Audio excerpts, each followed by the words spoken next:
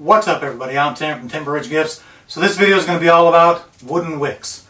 Now a lot of people shy away or don't use wooden wicks at all just because they think they're a lot more complicated than they actually are. But if you hang out with me for the next 9 or 10 minutes, I'll show you just how simple and easy they can actually be. Right, so first let's talk about what a wooden wick is. Basically just like a regular cotton wick, it comes in two parts. You've got your wick and you've got your metal wick clip. They come pre-assembled or you can assemble them yourselves. Really not much different than our cotton wicks. And essentially there's really only two kinds of wooden wicks. You've got your single wick and your dual wick, which is also sometimes called a booster wick. Now there are a few specialty wicks like tube wicks, things like that. But for this video we're going to focus on the two basic designs. I'm going to zoom in and let you guys check them out. Here are our two variations. We've got our single wick and we've got our double wick or a booster wick, which was basically just a single wick with another wick strip glued down the center of it.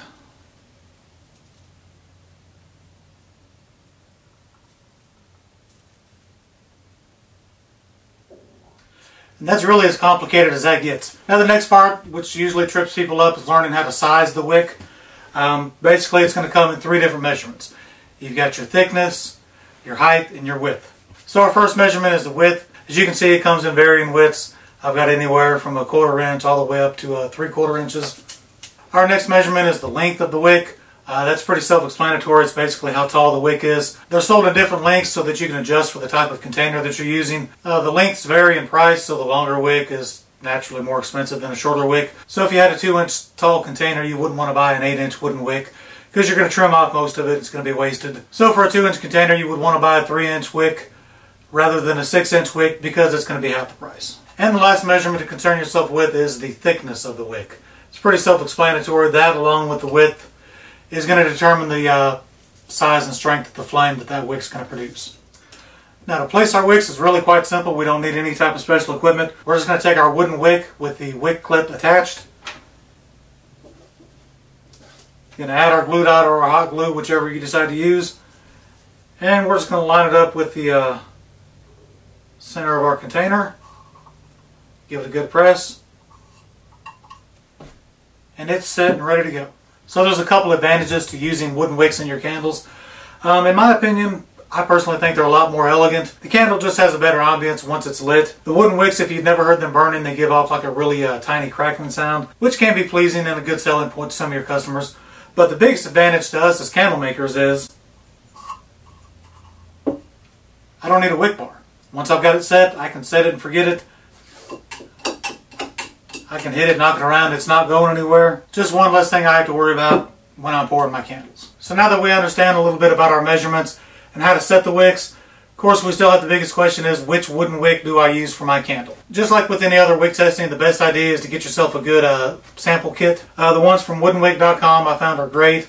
It's probably the most complete ones that I found. I believe they're $29.95 on their website and you get something like 120, 130 wicks. And it's free shipping in the continental US. If you can't really beat that, it's a great kit to start with. And also on their website they have a great wick selection guide, which is an invaluable tool when we're selecting our wicks. Anytime somebody's done most of the work for us, makes it that much easier for us. We can just go look it up and take advantage of the work and research that they've already put into it. Makes our job that much easier in our final testing phase. So we've got our wick sample kit. We've consulted the wick guide. It's told us exactly which one to use, and 90 to 95% of the time that's going to be the proper size. But in any testing there's so many variables that can affect that. I like to try many different size wicks to ensure that I found the one that's going to perform as good as it possibly can. To do that, I'm going to take the one that it's suggested that I use, and I'm going to take the next size wick up and down from the suggested wick. I'm going to turn those all into candles. I'm going to test them all and see which one gives me the best results. So now through the magic of TV editing, I will turn this into 12 completed candles. Alright, now that we're all set up, let's talk about a few of the myths that are likely the cause of why some people are unsuccessful when they try to use wooden wicks. The first one's going to be that you have to double up the wicks, meaning putting 2 wicks in the same wick clip in the same candle. Certainly nothing wrong with that. If the wick is properly sized, you won't need to do that, but you certainly can. Say you didn't have the right supplies and you needed to double up to get the proper melt pool. You certainly can. In fact, that's why the booster wicks are sold doubled up already to begin with. If you are going to double up, I would suggest using a booster wick just because it's cheaper. It's cheaper to buy the one wick already doubled up. Then to buy 2 wicks, you're basically doubling your costs. The doubled wick or the booster wick will give you a larger and brighter flame if that's something you desire or need for that melt pool. So you certainly can double up, but you don't need to. The next myth is that you have to soak your wicks in some type of oil. A lot of people use olive oil or coconut oil. Not true at all. Don't do that. Trust me, you don't need it. It's a piece of wood set in fuel. It'll burn. As long as you've got it sized and trimmed properly, you don't need to do anything else to it. It'll do the rest. Next myth is that the wooden wicks can only hold a fragrance load of 6%. Again, not true. These candles are set at 12% fragrance load. You'll see when I do my test burn, they're going to burn just fine. So you can handle the any type of fragrance load that a comparable cotton wick can. Next myth is that you need special tools when working with these. Again, not true. You saw earlier I set it with just my hand. And when it comes time to trim these, I'm just going to use a good pair of scissors. It'll trim them great. So no special tools required. Just your hands and a pair of scissors will work just fine. And the last myth is that wooden wicks will not stay lit. Again, that's not true. Basically comes down to your wick is not trimmed properly, which is the biggest problem people have when they're making and selling wooden wick candles, and is what typically drives most people away from the wooden wick because they're not trimming their wicks properly. They don't have a lot of luck in testing, and that creates a lot of anxiety when you're sending your candles out to people. You don't want to send out a candle to a customer that you've been unsuccessful lighting. Customer gets the candle, it's not trimmed properly. They don't know that. All they know is the candle won't stay lit. They come back and complain to the maker. Causes a lot of anxiety, and probably is what prevents most people from using and making wooden wick candles. And what trips people up the most is we're actually trimming the wicks a lot shorter than you would naturally think they should be. It feels more natural to leave the wick a little bit longer. It looks better, and the basic concept makes sense. A longer, bigger wick is going to produce a bigger flame, which is going to make for a better candle. With wooden wicks, that doesn't hold true, just because the flame sits on top of the wick, and if it's too long, the wax cannot melt and capillary up that wick and continue to feed the flame. So basically, the flame on top of a wick that's too tall is just going to keep smoldering out because it can't capillary that wax up through the wick to continue to feed that flame.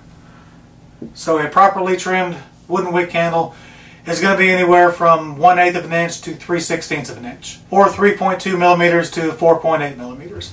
Let me zoom in again and show you just how small that actually is. For those of you that are unfamiliar, 1/8 of an inch is going to be the distance between 2 of the hash marks. It's going to be the smallest measurement on this tape measure. So as you can see, not very big at all. So as you can see, probably a lot shorter than you actually thought it should be. To help yourself out, you can take an extra wick, just mark off 1/8 of an inch on it. You can use that as a guide stick to measure once you've already cut, or you can line it up and mark the wick that's in your candle to ensure a proper cut there as well. Now we're just going to go ahead and trim our wicks. Again, to do that, just a good pair of scissors.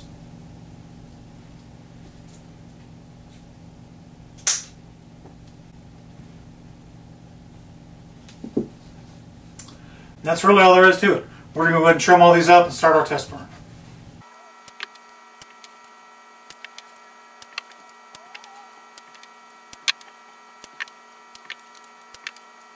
So we've got all of our wicks trimmed, we've got all of our candles set up, we've got them marked and labeled. Now we're just going to go and light them up and start our test burn.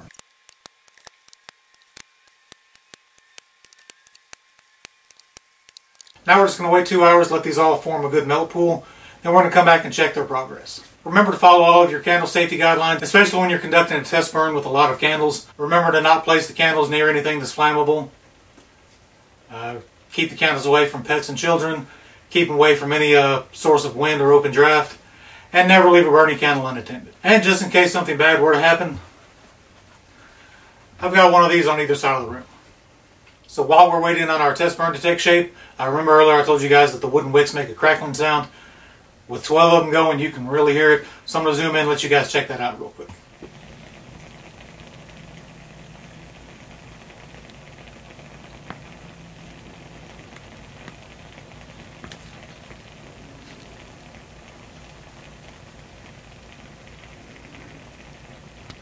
Hopefully the camera was able to pick that up, because you can really hear it here in person. And it is a nice, fun, extra added touch to a scented candle. Alright, let's quit bothering these while they do their test burn. We'll come back and check the melt pool in 2 hours. So we're a couple hours in. We're ready to do our first check of our burn test. At this point, all we're really looking for is that the melt pool is evenly spread across the top of the container. We want to see nothing on the top but melted wax. We don't want to see just a a small hole of melted wax with unmelted wax around it, which basically means that at this point our candle's starting to tunnel. It's not wicked properly, it's not going to work. So we want that nice even melt pool across the top. We're not checking depth yet. We're just making sure it's nice and evenly spread. Let me zoom in and show you guys what I'm talking about. So we can see at this point that we've got several that are starting to underperform, like these two. They're definitely starting to tunnel. The wicks are really small. It looks like they're about to choke themselves out. So basically these are undersized. They're not going to work properly. So we can go and eliminate the ones that we know aren't going to work at this point. Okay, now we got rid of the underperformers. Those are most likely the ones that I stepped down from the suggested wick from the wick guide. Those are the smaller sizes that I chose. So now we've got these suggested wicks and the next size up. We've got some that are performing great, some that are kind of on the edge. We're going to let those go just to see how they do. And some that appear that they're going to be overperforming. Like, I don't know how well you can see it, but the melt pool on this one's already pretty deep. You can tell the flame's a lot higher on this one than it is the others. So this most likely is overwicked. This one might be on the edge. These two look just about right. But we're going to let them go for the next 2 hours of the final test. See how they look when we're finished. So the first part of our testing phase is done. We've determined which ones are going to form a proper melt pool, which ones are going to tunnel. We've eliminated the underperformers. Now we're going to go and let it go another 2 hours. We can actually check the depth of our melt. So the 4 hours is up. All of our testing is complete. We're ready to examine our melt pools and see just which wood wicks are going to work best for our candles. So what we're looking for is a nice even melt pool with no tunneling, and the melt pool should be around 3/8 of an inch. The first is just a visual inspection, depending on what color your wax is. If this were clear wax, I could see straight down into it. I went with red wax on these, so it's a little bit harder to see. So one thing I can do is just take an extra wick, and I can just poke it down in the wax. Now the wax is going to be soft for a good ways down. It's not going to be solid right at the bottom of the melt pool. But I can stick it down far enough, and I can tell by looking at it just how big my melt pool is. So we're going to do that with all of these. So the measurement of the melt pool is the most important thing. A couple other things we can look for though. First is going to be our flame height. We don't want it like this one. This one is undersized. You can see it's just barely hanging on. It's more of a glowing ember with a small tiny flame on top. So that one's undersized. Another thing we can look for is an oversized wick. You can tell the difference in the flame height between this one and the rest of them in the line. This one's overwicked. The flame is way too high. It's going to burn way too hot to create a too big of a melt pool. The melt pool on this one was about 3/4 of an inch, which is way too big. So just judging by the flame height and the measurements I've already taken of the melt pool, I can tell this one's underperforming. It was one of those that was right on the edge. It looked like it was going to tunnel, but I thought I'd give it a chance to see if it didn't, which in fact it did. Not real bad. It's probably never going to reach a full melt pool, but it's not that real distinct tunnel. But even so, the flame is too small. The melt pool is too small. It didn't burn all the way to the edges. So this one is undersized as well. This one again, the flame's not quite high enough. Melt pool reached around the edges, but it was very shallow. It was maybe 3/16 of an inch, if even that. So that one's undersized as well. Now in addition to the flame height and the melt pool size, one more factor you want to look for. Really no scientific way to judge this or examine this, but basically we're just going to feel them. We're just going to feel the outside of the container. It should be warm but not hot to the touch. This one's fine. I can touch it all day. This one's not too hot. This one's a little warmer, but it's still not what you consider hot. And this one on the end that we already know is overwicked. Definitely hot to the touch, and the heat pretty much goes all the way down the entire side of the candle. It stops maybe about 1/4 inch up, but 3/4 of this candle is almost too hot to the touch. Definitely way overwicked. So we found the 3 that worked best for us. So now our next step is going to blow them out. I'm going to let those cool. I'm going to come back tomorrow and start doing my hot throw testing. Either one of these will probably work great, but I want to find the absolute very best one. So additionally, I'm going to do some hot throw testing, see if I can determine which one of these is giving off that much better of a hot throw. It may even be only fractions or percentages, but when I make my candles, I want them to be as good as I can possibly get them. So I'm going to do an additional step in my testing process to see which one of these throws the best, and that'll ultimately be the wick that I go for with this particular fragrance oil wax combination. Keeping in mind that if I were to change up any of the other variables that went into this candle, either my fragrance load, the amount of dye I use, the wax I use, or the fragrance oil that I used, if I want that new candle to perform as good as it possibly can, I'm going to have to at least go back to this phase of the testing. I know all these wicks are going to work, give me proper melt pools. So with the new combination that I might be using, I want to make sure that that all still holds true. but I also want to redetermine which one of these gives off the best scent throw for that new wax and fragrance oil combination. Hope you guys enjoyed my tutorial on wooden wicks. As you can see, it's really not as complicated as it may seem, or some people seem to want to try to make it. Really just understanding your measurements, understanding how to properly select the wick, and understanding how to do proper testing. And the process is really not that much more different than cotton wicks. So this can be a great addition to your candle line. Now that you guys understand it a little bit better, go out and try your hand at some wooden wick candles. Make sure you come back and let us know how it went. Make sure you guys subscribe to my channel. Hit the notification button so you'll know when I put out new videos. Thanks for watching, everybody.